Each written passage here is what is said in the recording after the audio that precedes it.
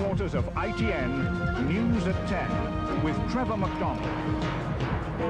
Liverpool buries the child whose death touched the world. Germs will always be germs.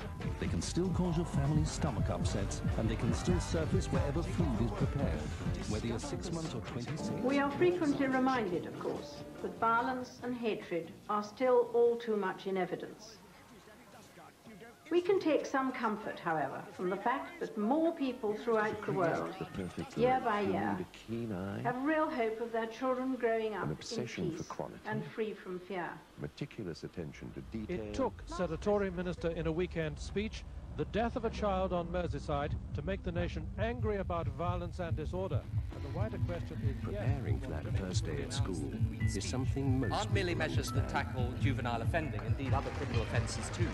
They're also measures that tackle disruptive or noisy or antisocial neighbours. And I think that all of us who have talked to our Jane's parents grieve today. The minds of many politicians here have turned to those other parents whose firmer hand may perhaps in the past have prevented or will in future help to prevent such horrible things occurring.